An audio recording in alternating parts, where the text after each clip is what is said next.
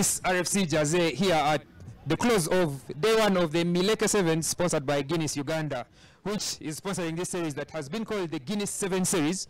We are joined by Egumire Nnyombi, the spokesperson for Makerere Impis, and the tournament director, Mr. Robert Bwali. Quickly, we shall ask Mr. Robert Bwali to give us the lineup for tomorrow's games, beginning with the Challenge Cup quarterfinals and the Main Cup quarterfinals. Thank you very much, all of you, and thanks for the good job. So quarterfinal is split into two groups. We have the Challenge quarterfinals and the Main Cup. So Challenge quarterfinal 1 will be A3, which has been Rams, against D4, which is Rams 2. So that is a derby. And quarterfinal 2 will be C3, which is Rhinos, against B4, which is Jaguars. And then we shall have quarterfinals 3 of the Challenge Cup, which is D3, which is Stallions, against F4, which is Django. And then the final quarter, or quarter 4 of the Challenge Cup, will have B3, which is Sailors, against C4, which is the Chisubi Pacers. Then we go through straight into the Main Cup quarterfinal, which is quarterfinal 1. We'll have A1, which is Cops, the defending champions, against D2, which is Mongers. Then we shall have quarterfinal 2 as C1, Heathens, against B2, which is Impis. Then we shall have D1, which is Buffaloes, against Warriors, which is A2, as quarterfinal 3. And then the final quarterfinal will be the Stanbic Black Pirates, which have emerged B1, against Ginger Hippos, which are C2. Right. Thank you very much, Mr. Bwali. We understand you have quite a busy day. You have had a busy day, and your day is still going on. So we shall thank you very much for joining us, and then we'll let you go. We'll let you go. Before you let him go, I'm interested in knowing, after especially the Main Cup, how is the schedule for heading into the semi-finals? We'll now go into classification. We'll have the 13th playoff, then the Challenge Trophy, semi-finals. Then we shall go to 5th place off, then the Main Cup semi-finals, then 13th, 14th, then Challenge final, then 5th, 6th playoff, then the bronze medal match, and the Main Cup final. So we have games lined up to 4 p.m. tomorrow. It promises to be an even more exciting day as it was today, and we hope that the weather will be kind to us as it has been today. Clear and bright skies, clear skies, and a bright sunny day that hasn't been characterized by the rain as we had seen the previous day. Most definitely. And maybe from Mr. Bwali, maybe he could tell us, as the tournament organizer, of course we cannot overlook the fact that it has been crazy pulling this circuit off. We managed to pull this off in a very short time, and credit to Uganda Rugby Union. So maybe he can tell us what stood out for him today, what is something that he'll remember about Mileke Sevens that the legends live among us. What really stood out is when we had a 16-team tournament, we've seen new teams coming. Entebbe Jaguars, Django, we have the Stallions, and you saw, my highlight is when Jaguars was about to edge Makerere. It was the closest of the game. Everyone always wants Impis to lose. It shows that the game is growing. When we expand to 16 teams, we bring in more people, and the young lads of Rams too, putting up a very good show. Django from Entebbe, second side of Mongas. So to me, it's the development side, because now we have competition. We've opened it to more teams, and the game is growing. All right. Thank you very much, Mr. Bwali, and we hope to see you tomorrow again. Thank you, Robert. We look forward to better action tomorrow. Mr. Nnyombi, as we have a conversation about the day, we'll be joined by Mr. Fudribo, who is the chairperson of the Mileke Sevens. Right here. Where first of all, before Mr. Fudribo comes, I have to say, Ernest, this is the smartest I've ever seen you. Thank you very much. You're wearing the right shirt for every occasion. I'll be sure to wear my team's shirt next weekend. You'll not be as smart that time. For that occasion. Welcome, Mr. Fudribo. Over to you, Ernest. We've been told by Mr. Bwali that the most exciting bit for him today was the Jaguars, and for me as well, because they came close to defeating a team whose shirt I chose to wear. And I'm thinking, I could have been the cause of the bad luck, but no thanks, right? What has been your standout moment in today's event? I think for starters, when you see the reason behind organizing of the Mileke Sevens, it's more of an emotional a personal type of sevens. So it's not your ordinary type of sevens tournament whereby people just come and compete for the sake of it. There's a lot of personal attachment to it for us as warriors individually, but also as rugby as a fraternity. There's a lot of attachment to the person of Mileke, who he was, and it's been an exciting, very, very exciting first day of the Mileke Sevens circuit. We really appreciate Guinness for the support that they've given us, and Coca-Cola, of course, through the Rwenzori water as well. I think it's been exciting. We've seen almost upsets that have happened. Yeah. I mean, yes, we've seen an almost beautiful try, I think, which was cancelled, saying it was yes. And then there was a try that was disallowed because Gabriel Arredo did one of those things of his, and they said, oh, it was a forward pass in the try line, whereby he could have just dotted down. I mean, well, it's been an exciting day, and I think it sets up the bar properly for the finale tomorrow. So I'm very, very pleased for today. You mentioned where you start with, and that's the reason why we are having this conversation with you. The Mileke Sevens is an emotional tournament, not just for Warriors, but for rugby in general. And with the theme, look at that young man passing in front of the camera set.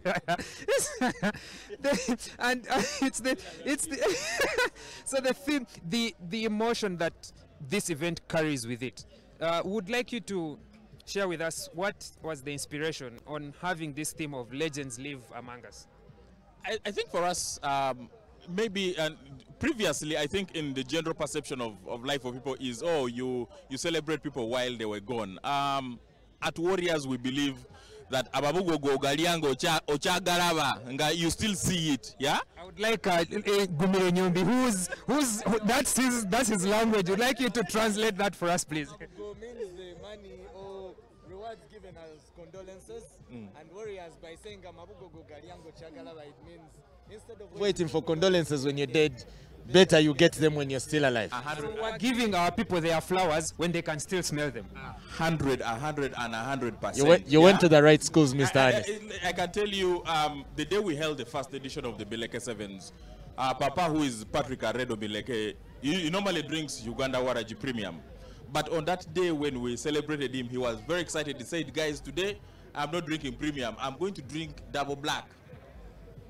So we had to find a way to actually get him a double black, yeah, here at Legends, and for people who have been here. Mr. Foodribble, let me just cut you short there. This is a shout out to Uganda Waraji and Johnny Walker Double Black. Please join the noble cause started by Guinness, and please support rugby in Uganda. You can carry on. We enjoyed, when we brought him the double black, he was like, come and sit and enjoy this drink with me. I can promise you that memory will live for me for the rest of my life. So this for me is personal.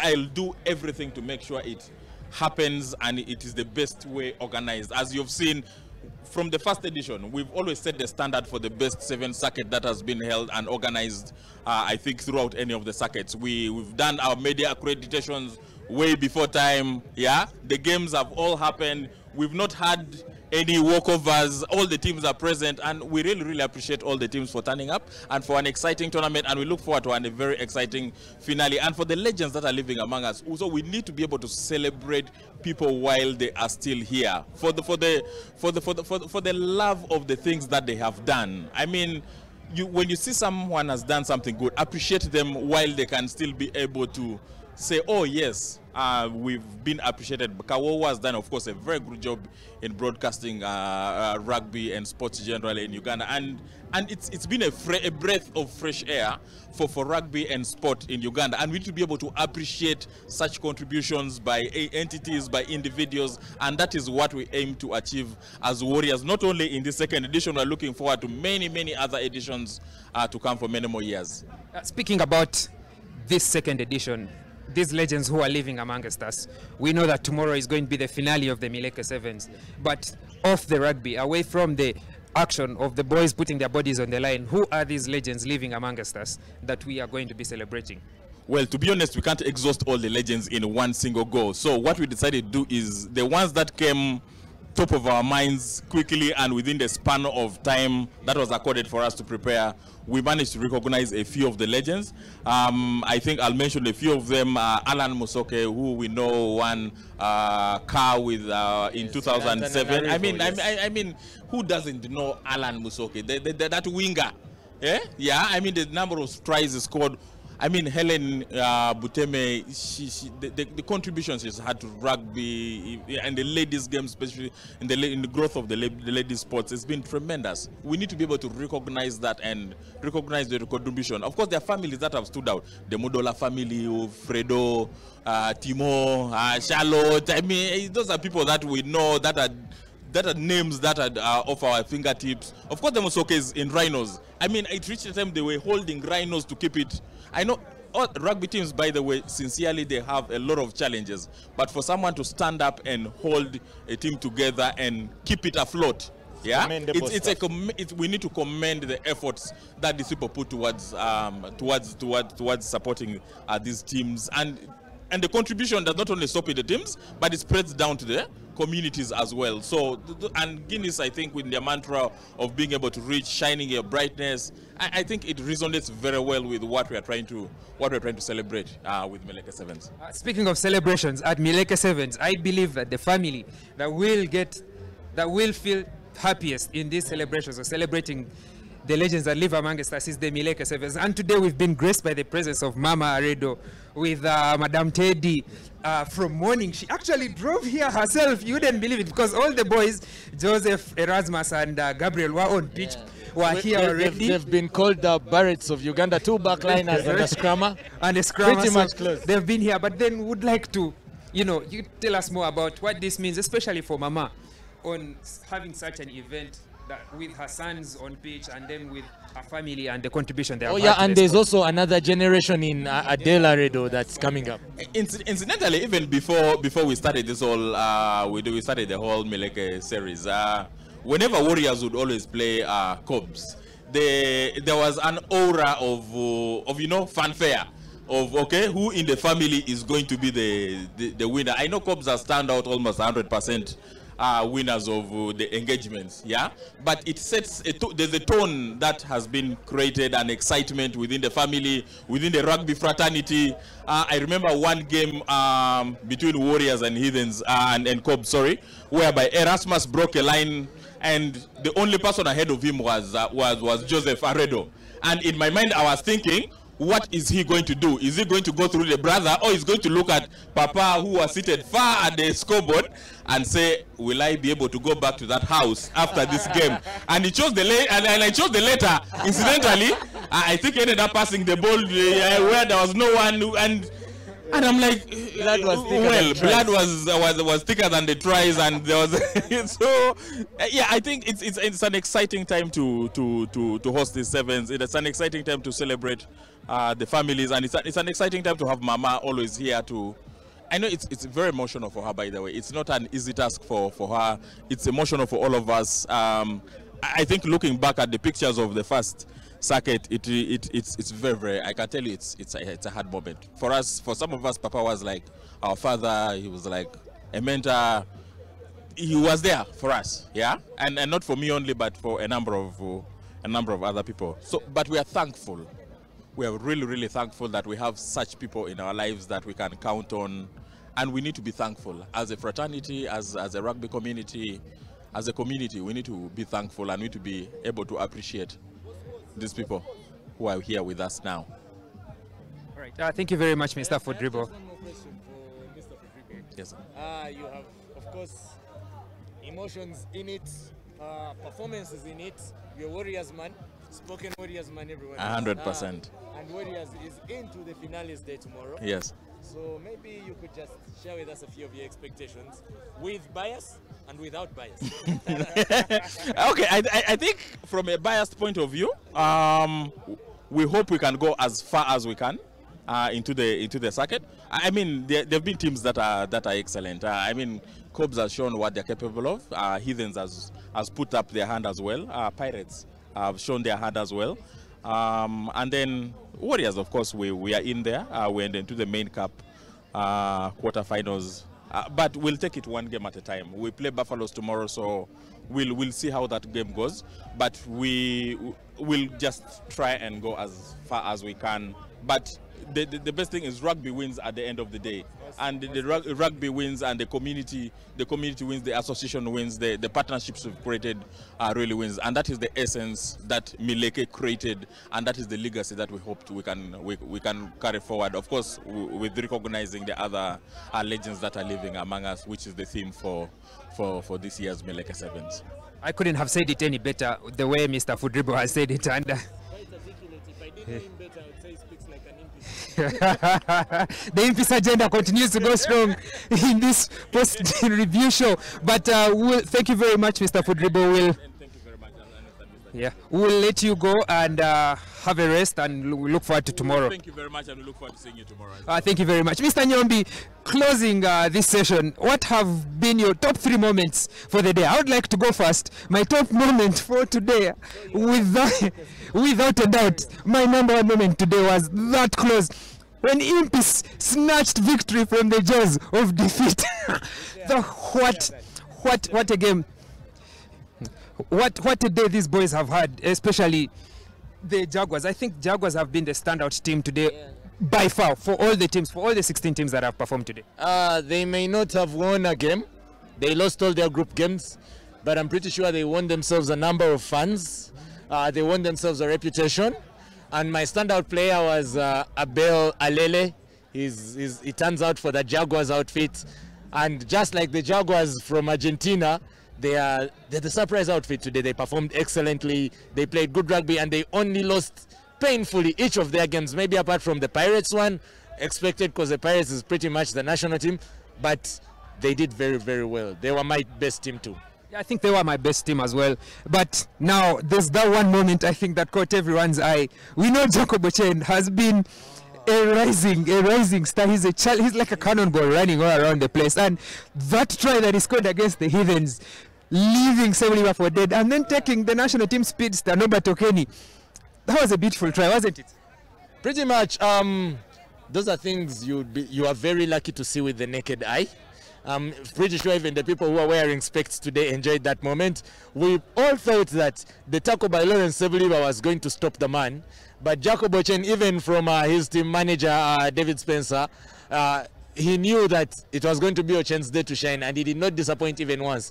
He scored a try in every game he played, and the way Sebeliba just bounced off him, and Okenyi, who was supposed to be the superstar of this event, could not stop the guy, and Ochen was right over the whitewash. I think very, very well deserved. I think he takes all the plaudits that have been given to him today. Yeah, that's a very good description of how this moment went down. But then one more thing. So those are the 2 things for you, but then what's that one more thing that stood up for you today? I would like to ask that it is not Makere IMPIS's try at the death against a pending loss against the Jaguars. Yeah, the moment that stood out for me is maybe not a moment, but the player. It was Michael Okorach. We've seen Michael Okorach for over a decade now, playing for Uganda and Heathens in both 7s and 15s setup relentlessly. And today we've seen that the age has caught up with him, but the quality of the player has not waned at all. You could see that he did not do too much. He was just receiving the ball at the right time, offloading, no hits, no runs, just doing the bare minimum that was enough. And he always, at every point, put his team on the front foot, and he managed to get the Heathens into the top spot that they were in. So it really stood out for me. I really appreciate, and I'm very glad that I saw him perform the way he did today. Since we've been speaking some English today, I think you should let me say that new brooms sweep clean, but old brooms, no all corners. And Mr. Michael Okorach is a good old broom, because he knows how to play 7s, especially against teams that are not used to this standard of rugby. Just before you close, about the new brooms, I would want to pick your mind. Which are some of those new brooms in the 7 setup that you've seen? Mine was Patrick Okello of Heathens. I'd want to hear yours. I think I will need another day for tomorrow to make my judgment on this.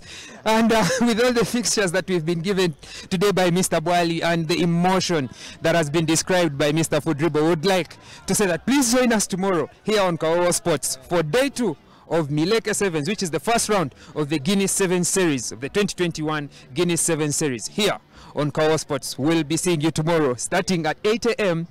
all the way from sunrise up to sunset. And don't forget that while you come here to watch the games at Legends, if you have the accreditation or you're watching from home, don't forget that the favorite beer is a stout, and the only stout we know is Guinness, which is made of more and Black Shine's greatest. All right, well said. One more thing just before we leave, here at Legends Rugby Grounds, the facility is doing COVID-19 vaccination, so if you've not been vaccinated, please come and get your first shot, or if you've not completed your dosage, please come here and you will be able to complete your dose for the COVID-19 vaccination. But most importantly, celebrating the legends that live amongst us, we have Coach Robert Seguya that is fighting for his life, is battling cancer, and there's a blood donation drive that is happening at Nakasero Hospital, right? Yes, make sure that when you do it, you take a picture and post it on your social media. It may encourage someone else to do the same. Robert Seguya has served Uganda Rugby as a player in more than one position, as a coach in more than one team, and the national team. So please make sure you give him the blood. He needs this, he needs the fight, and we are all in this for him. Come through for Robert Sogi. 1 pint of blood for Sogi. Save his life. Let's serve the country and let's have rugby as we know how to do best. Right, I think that should be it for today. We'll link up tomorrow. I think I'll be in a more beautiful jersey supporting one of the local teams here on the scene. Well, we'll see about the beauty. All right, thank you very much, and see you.